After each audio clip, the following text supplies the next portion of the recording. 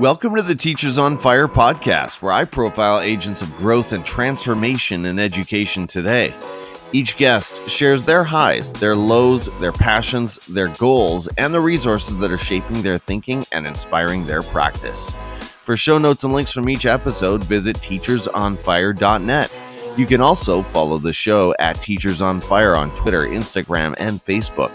And of course, please subscribe to the show wherever you listen to podcasts. I'm your host, Tim Cavey. Let's meet today's guest. Today, I'm speaking with Kevin O'Shea. Kevin is a primary teacher currently in Beijing, China, and soon to move to a school in Shenzhen, also in China. He's a big fan of nature, outdoor education, inquiry, and photography. He's also the producer of the Just Japan podcast and the new Making Better Teachers podcast. You can follow Kevin on Twitter at MadForMaple and visit his blog at makingbetterteachers.com. And of course, subscribe to his podcast by the same name. So Kevin, thank you so much for joining us all the way from Beijing. Are you ready to talk education today? I am, absolutely. And thank you for having me on the podcast. Well, what a pleasure. I love what you're putting out there, and I look forward to getting back to the Making Better Teachers podcast, talking more about that. But first of all, Kevin, tell us a little bit more about your current context. What does life look like for you on a daily basis? Well, I'm teaching at the Canadian International School here in Beijing. And so I'm in Beijing, China. I'm wrapping up my second school year, just a few weeks left. And so I work at a school where basically I'm teaching a mixture of non-Chinese children, international children. We are kind of slap dab in the middle of the embassy zone, the embassy district of Beijing. So we get a lot of kids who have parents who are diplomats, work for big companies. And we also have quite a few kids who are Chinese, whose parents, are really interested in international education. Very, very interesting context. And you've got a very checkered, I don't know if checkered is the right word, but a varied and interesting resume, sir. So you've seen a lot of different contexts. That's one of the reasons I'm excited to chat with you. But I want to start with story time. So Kevin, share with us, if you will, about a low moment or an experience of adversity, something that you faced in your teaching or education career that was a challenge, and describe how you overcame it. All right. Well, I've spent my entire teaching career in the international context. So I've been a teacher in South Korea, Japan, and now China. And the only teaching I actually did in Canada was my student teaching. When I thought about a low moment, the first thing that pops into my mind was something that happened kind of early in my career while I was working in Japan. And a lot of this has to do with when you're working internationally, it does take time, but it's really important to get to understand the culture you're working in, the way the local parents might think, why they behave certain ways. And when you're new, relatively new, you just don't know these things. So it was early in my career. I'm in Japan and working at a small international school. And we were told by administration that for the winter holiday, we had to give out a winter holiday homework package because... Oh, no. Yeah, I know. And this is something the teachers are like, really? We have to do this? And they said, absolutely, you have to do this. This is what the, air quotes, customers demand. Right. So, Japanese parents are very concerned about education. And, maybe some parents who are kind of traditionally educated, they're kind of the concept of more is better is alive and well. So begrudgingly, I put together these homework packages, and I had a small class, maybe a dozen students, and of course a dozen students on a dozen different levels. And I put together differentiated homework for them. So there was some math, some phonics work, some writing activities, and each child had a different package. Now, Japan is a homogenous society, and it's a society traditionally where people like to kind of be the same. There's a saying in Japanese: "The nail that stands up gets hammered down." So it is, I think we find that in Asia, a fair amount with the kind of it's homogenous. So what happened was me giving out this homework package, been taking a lot of time to make it differentiated, thinking this is, what I should do as a teacher. It blew up in my face, and it became a huge problem. And what happened essentially was all of those parents were very close to each other outside of the school context. So they were friends, and they would eat together and have parties together and barbecues together. And I basically, it sounds like what happened is that they all got together and they pulled out those homework packages and they all compared them. and they wondered why does my child have something different than this child and this child. And a few of the children whose children, were kind of struggling with English, their packages fit their needs.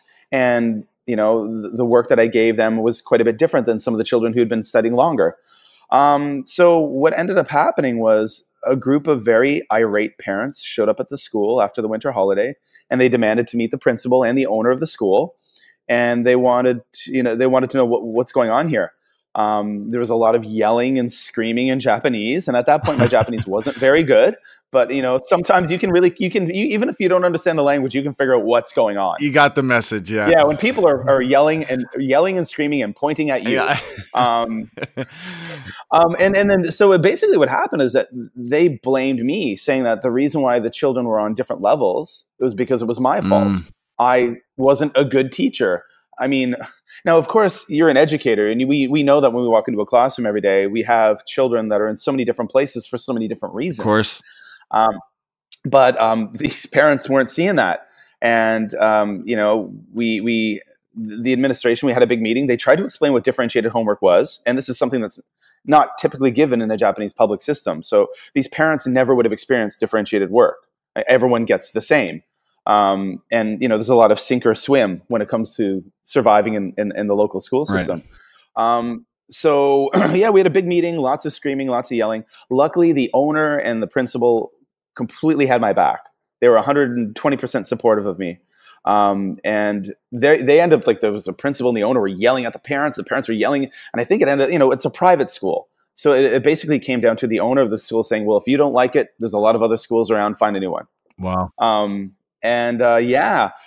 So I stayed there until the end of the school year. And I basically, my reputation at that school had been damaged because of this group of parents who said I was an air quotes bad teacher. How dare I give you differentiated homework? So I ended up being transferred to another campus. The school had a few campuses, and the next school year was wonderful. It was lovely.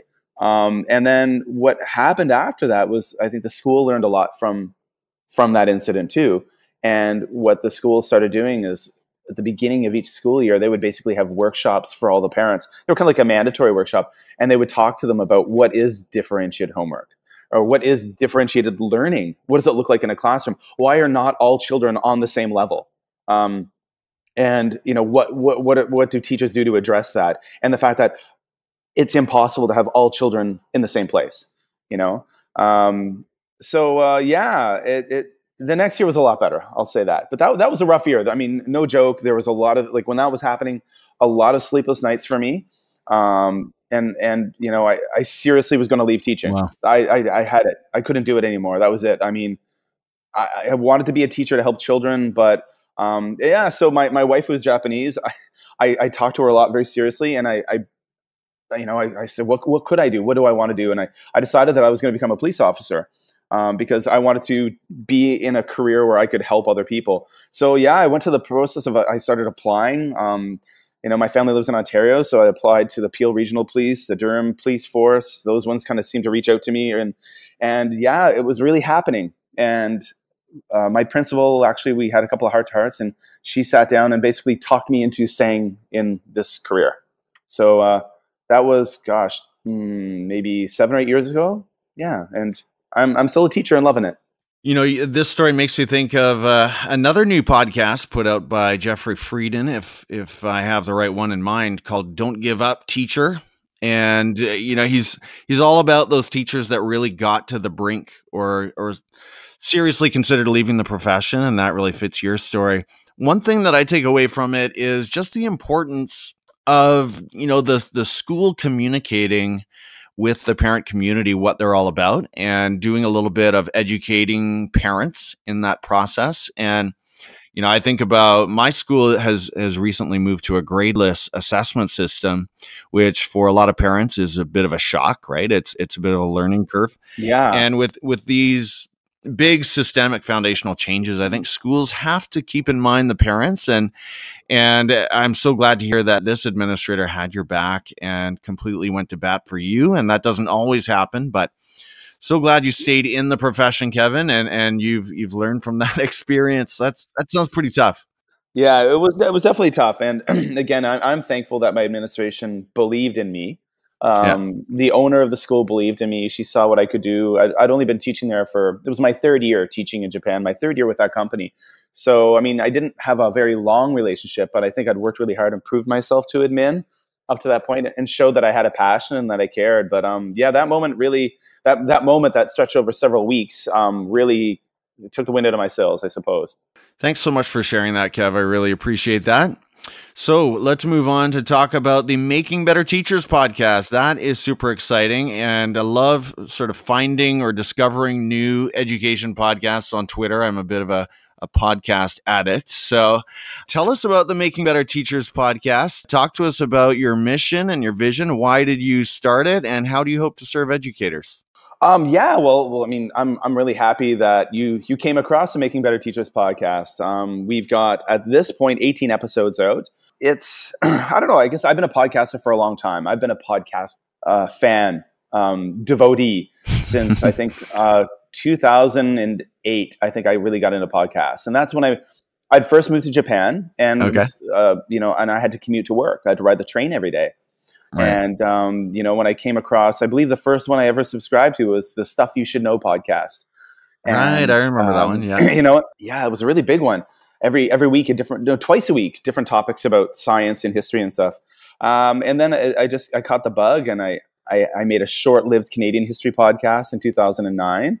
And then I was in Japan. So I then decided to create a Japan-based podcast, which has continued for years, and that's always been a lot of fun.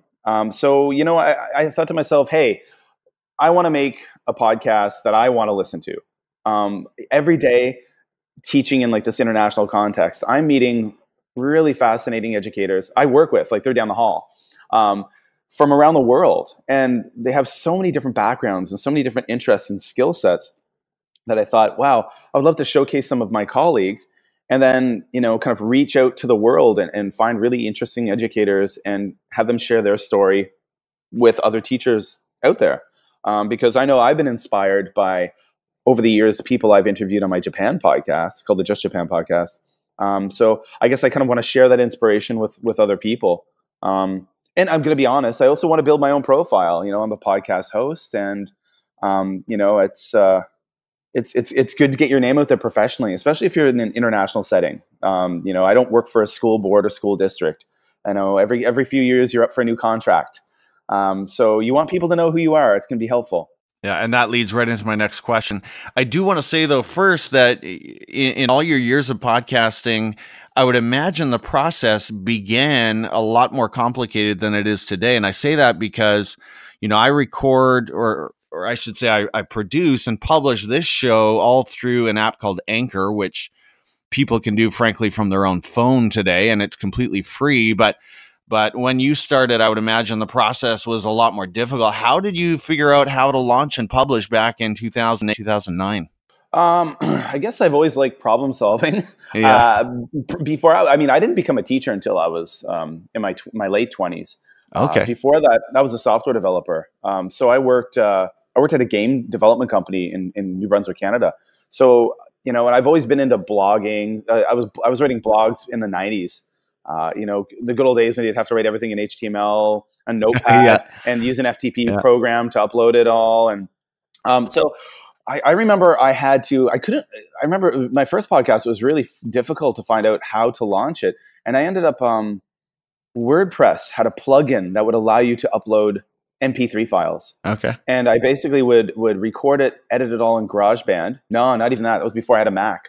I don't even know what I was using. Maybe Audacity. And then I would upload it to WordPress, and it was hosted on WordPress. And then I would then have to just try to share that link on Facebook, or I had a YouTube channel. So I'd be like, hey, everyone, I've got a podcast. Go look at it, please, and go listen. So it was not easy. It was definitely not easy. Now I'm using Libsyn as a hosting service. And even in the years I've been using Libsyn, it just every year it gets easier.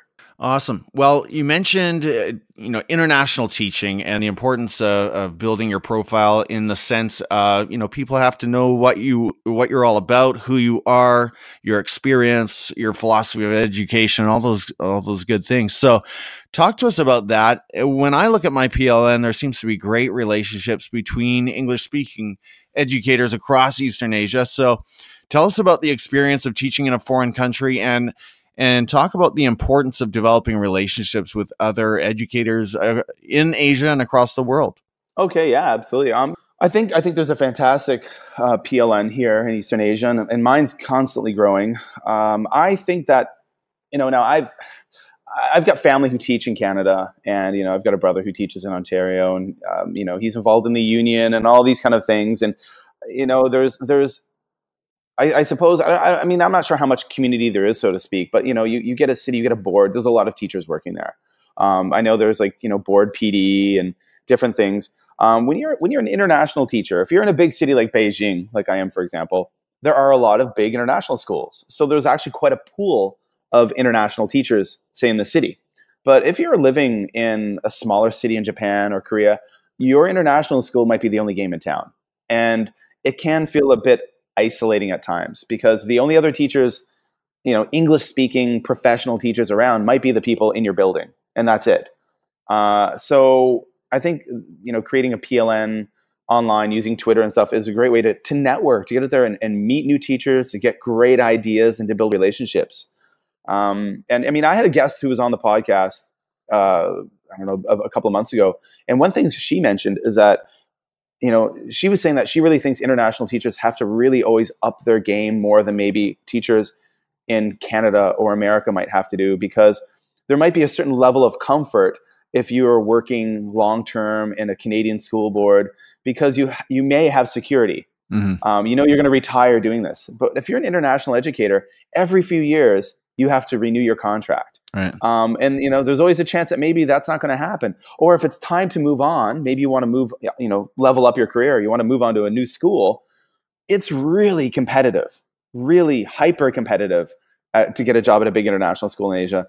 And there's a lot of incredibly qualified people you're up against when it's job hunting season. So you really want to make yourself stand out. And, on Twitter, showing what you do in your classroom by creating content, by being a blogger, working towards becoming a presenter at conferences. Those are things that a lot of people I know in my PLN work towards to, I suppose, get noticed. And when you have that PLN too, I think when it comes time for looking for work, when you have connections, say you know so-and-so who works at this school in Hong Kong, and these people who work at a school in Singapore, you kind of have an in there. Right. And when you say, like, I'm going to apply to your school, could you maybe talk to your vice principal or principal and mention me? Those things can sometimes, become a reality. Yeah. Yeah. Kevin, you've got a well-established YouTube channel. You've got a whole ton of subscribers over there. You're posting video content regularly on Twitter, which I love, by the way. I love the walk-arounds that you do. You're a photographer and a designer. So you mentioned content creation, talked a lot about it. Why do you think it's important for educators to get in on that and share their voice and maybe speak to that process of self-reflection? How do those two things connect? Well, okay. I started being a YouTube content creator very early on, back in 2006, actually. The platform was pretty new. I think the first year of the platform. I had moved to Japan, and to be honest, there's a lot of people who are really interested in Japan, traveling there, life there, the food. And there were very few people making content at the time. So because I was one of the few, I kind of very quickly grew an audience. And, I think, the whole idea of content creation is, I'm someone who's always seeking information. I'm a consumer. I want to better my teaching. So I'm out there looking for podcasts. I came across your podcast that way and subscribe because I'm always, I'm interested in entomology. I love bugs. I'm subscribed to about a half dozen insect podcasts. Like, they're out there. That's awesome. And so, I'm someone who's always consuming, and I've got very kind of specific things I'm interested in. So I basically want to, what comes around goes around, I suppose. I want to also create content for those out there who are looking for certain things. So, I mean, I really feel that like teachers out there, I work with a lot of fantastic educators who do wonderful things. And I wish I'm trying to encourage them to share more, because I don't want to say it's a waste if no one sees it, what they're doing, because their kids are obviously, the kiddos in their classroom are benefiting every day. But it would be such a help to new teachers out there, or veteran teachers who are looking for new ideas. I mean, I think, I don't live in Japan anymore. So obviously my YouTube channel isn't about Japan, but I think in the future I would like to kind of get more into teaching vlogs. Because I think that's another great medium for helping teachers, kind of showing things that I'm doing in class, or ideas that I have, or different, I don't know, projects I want to begin. And it makes you think about your own practice, right? A little more deeply. Oh, absolutely. Yeah. Oh yeah, absolutely. And I think that's one of the things that people like on the like in my PLN, are often asking. They're asking deep questions. And I think of some of the guests who've been on my show, like Tanya Gilchrist or Adam Hill. These are people who they're writing very thoughtful blogs, and they're posting those on their Twitter, and then they're asking questions, and they're asking people in their PLN, they're asking us to reflect. And I think, to be honest, if I wasn't on Twitter and following so many great teachers, I probably wouldn't be as reflective as I am. Yeah. Well, there you go. Content creation. We've got the, building your message and your profile, sharing the wealth of ideas from your own practice, and just that process of self-reflection, I think, are great reasons to get out there and create your own content, not just be a consumer. I think consuming is really important, but also creating. It's kind of that inhale, exhale process that we should all be a part of. So, as you look across your PLN and your own practice, Kevin, what is it that excites you about education today? This could be a big picture kind of idea, or something on the micro level happening right there in your classroom. Well, so many things excite me. But I got to admit that, like, my big passion is all about outdoor learning, getting kids outside. That's the goal for me. So things like Outdoor Classroom Day, which is big on Twitter and getting bigger each year. There's something out of the UK called the Dirty Hands Movement. Those really excite me, and those are all about getting kids outdoors. And as strange as it may say that I'm saying that, I think when I reflect, I'm in my early 40s, and when I look back at my childhood, the childhood that I had growing up in Eastern Canada is very different than the childhood that a lot of children in Canada have today, and children most certainly in these international settings have. A lot of the kids I teach simply don't get to play outside. On the weekends, they live in the middle of a big city. They live in big apartment buildings that may not have playgrounds downstairs.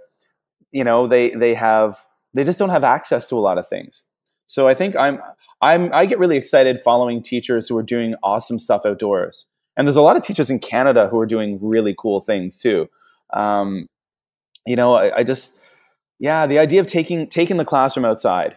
Of course, the whole idea of play is big, but again, just like taking your math lessons outdoors, taking your literacy outside, giving the children a chance to get their hands dirty. Again, a lot of the kids don't have the opportunities that I had, and the freedom to just kind of run around and explore the natural world. So that's what I'm all about.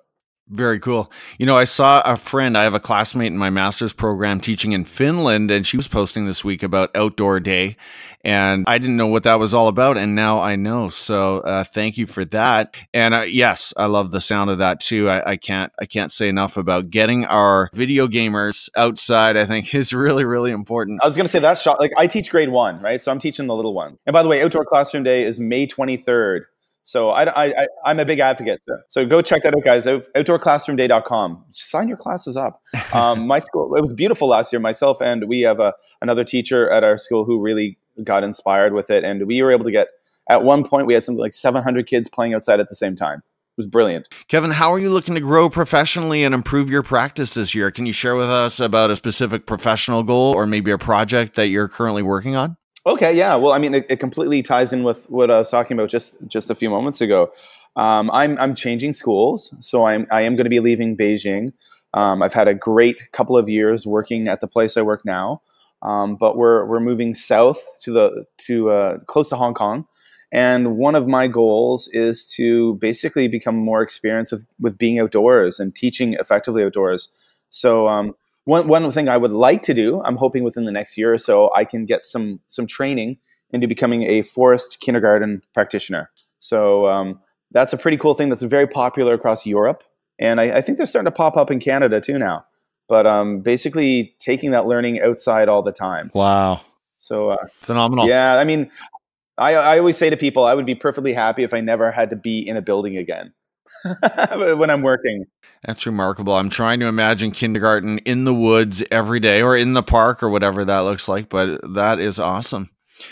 Kevin, outside of education, what is another area of learning for you? I think this is so important for educators. So I want to hear about something that ignites your passions outside of the classroom and really brings you alive as a human being.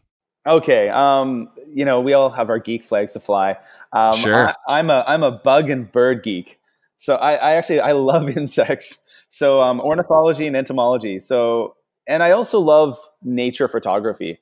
And I think, for a period of time when I was living in Japan, I was actually very seriously contemplating becoming a professional wildlife photographer.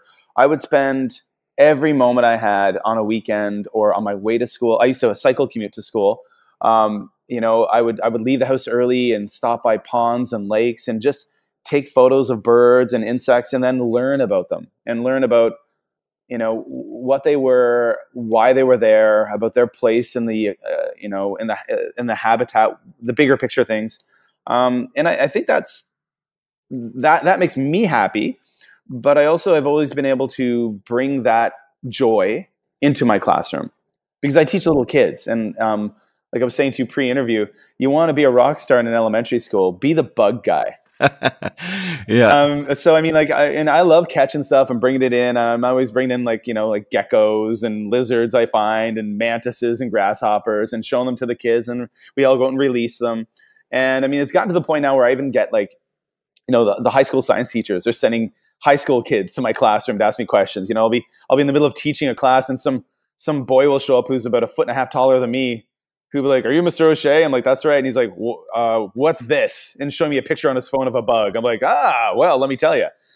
So it's been cool because again, I can often connect it with different units we're learning in class, and it's another great way to connect the kiddos I teach with that natural world.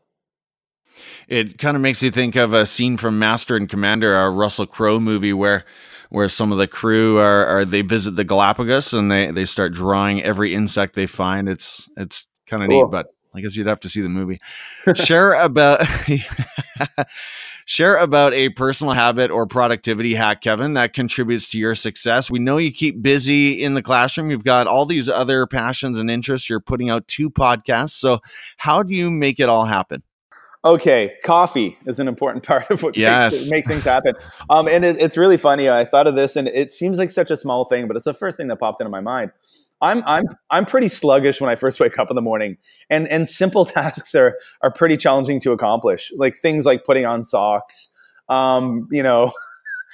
shaving. Like I don't know why, but like in the morning it seems to take me 5 times longer than if I did it the evening before.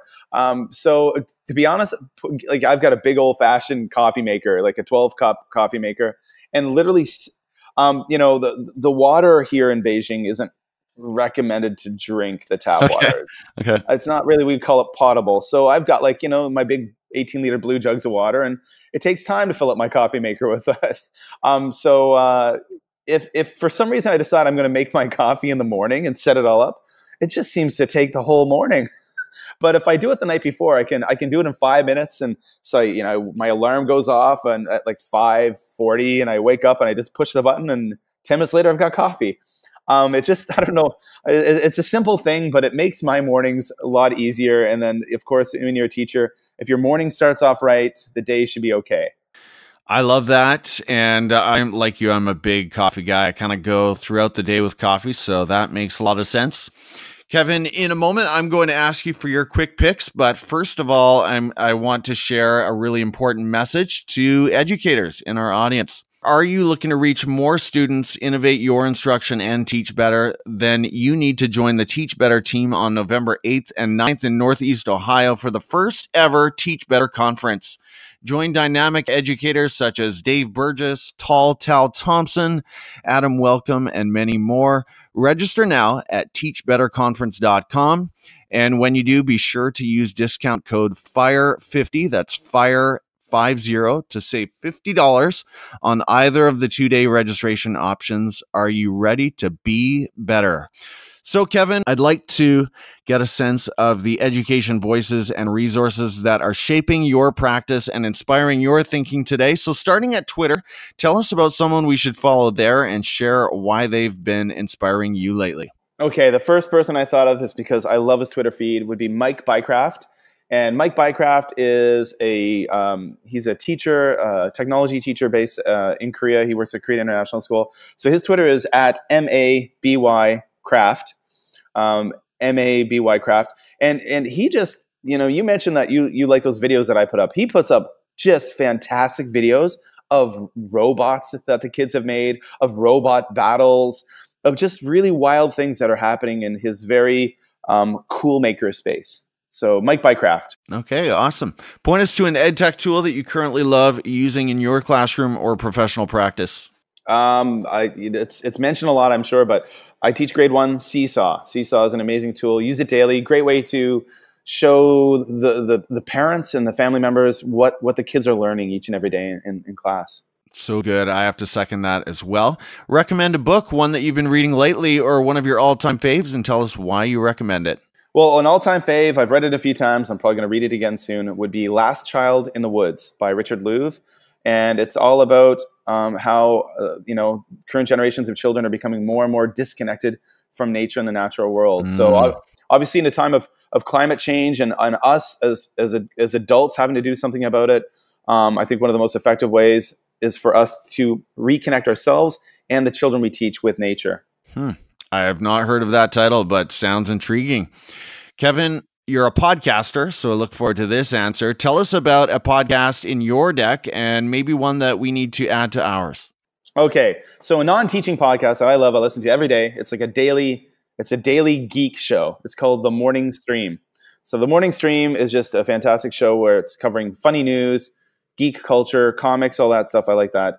And I thought as far as education goes, of course, the Teachers on Fire podcast. Of course, yeah. And I'm a big fan of the Cult of Pedagogy with Jennifer Gonzalez. That's a brilliant podcast. Yeah, she is awesome. Amazing leader. Tell us about a YouTube channel that you enjoy and explain why. First thing that pops in my mind is Brave Wilderness. There's a guy named Coyote Peterson. He's from the States. He's kind of like a crocodile hunter kind of guy. And his channel is incredible. He just actually he was a YouTuber who just got a TV show on Animal Planet. But his channel is so kid-friendly, teaches them all about amazing animals and why they should be getting out there and learning more about nature. And I love it too. I mean, I want to be this guy. And then, I have to ask you on that. So YouTube, like my kids my students after they've gone over and spent time in China and come back, they'll tell me things like Facebook is not accessible. So YouTube and Google, these platforms, you can access them no problem. And for that matter, iTunes as well. You're gonna need to run something called a VPN. So you're gonna need software, a virtual private network. What happens is a lot of companies and private education institutions may have something called a blanket VPN. So the entire building is under a VPN. And if you're ever going to move to China, I recommend, definitely spend a bit of money, get yourself a good VPN on all your devices and stuff. Once you have that, yes, you can access YouTube, Facebook, Twitter. Without it, though, I think it's the vast majority of the internet is blocked. Okay. Yeah. So that's how you can remain as connected as you are and publish all of your great stuff. Yeah. So the last question relates to that as well, but I love to hear from educators just for fun. What are you watching on Netflix right now? All right, I like zombies and scary stuff. I'm the only one in my family, so I often have to watch this alone like in my bedroom. But I just finished watching the new Netflix series Black Summer. So that was like 9 short episodes. So that was a lot of fun for me, and I'm also really with my family. I'm really enjoying the new Our Planet series that was out, the old Attenborough series. Yes, those are both coming up in my feed, and so I like that Black Summer review. Thank you for that. Kevin, what are the best ways for the listeners to follow you and get connected with what you are putting out there? Well, you can always find me on Twitter at Mad for Maple. That's because we all love our maple syrup. Sure. So Mad for Maple. I've got two websites for my two different podcasts. For the Making Better Teachers podcast, just simply go to makingbetterteachers.com. All the options are there, how to find the podcast. If you're, for whatever reason, interested in Japan things, my weekly show about Japan, I interview different eclectic people who live there. That's called, you go to justjapanstuff.com. On Instagram, I'm at jlandkev. That was for Japanland Kev. jlandkev. And I've got Facebook pages for both websites. So Facebook, just search for Making Better Teachers or Just Japan Stuff. And last but not least, my YouTube. So when I first created my YouTube channel, I was living in the city of Busan, Korea. So not the most creative name, but it's Busan Kevin. Can't change that. Yeah.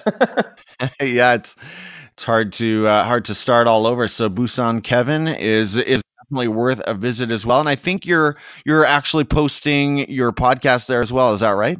Not as regular as I should. I know I should do it more, but I am posting episodes there of both my podcasts. I mean, that's over the years.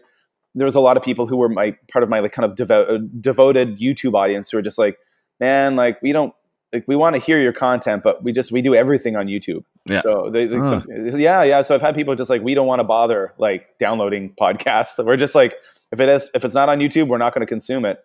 So then I would put the audio up of some of my podcasts, which is just a static screen, and fair number of people would listen to it. Well, I'm doing the same thing, Kevin, with this podcast, and I've got about 27,000 fewer subscribers than you do. But I think it's a good idea. I think you're right. A lot of people just go to YouTube for everything. So why not? Hey, Kevin, this was so much fun. I'll make sure to get all of those links and contact information up at teachersonfire.net. And again, thank you so much for sharing your time with the podcast today. I know you've got a big family day there happening in Beijing today. So I really appreciate you sharing a little bit of your morning with me. Take care, and can't wait to connect with you and talk again soon on Twitter. Yeah, absolutely. Thanks for having me on the show. Thanks for joining me today here on the Teachers on Fire podcast. For show notes and links from this episode, visit teachersonfire.net. You can also follow the show at Teachers on Fire on Twitter, Instagram, Facebook, and Medium. And again, please do subscribe to the show wherever you listen to podcasts.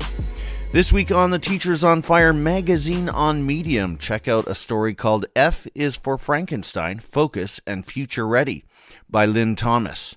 You can follow Lynn on Twitter at TomLynn101.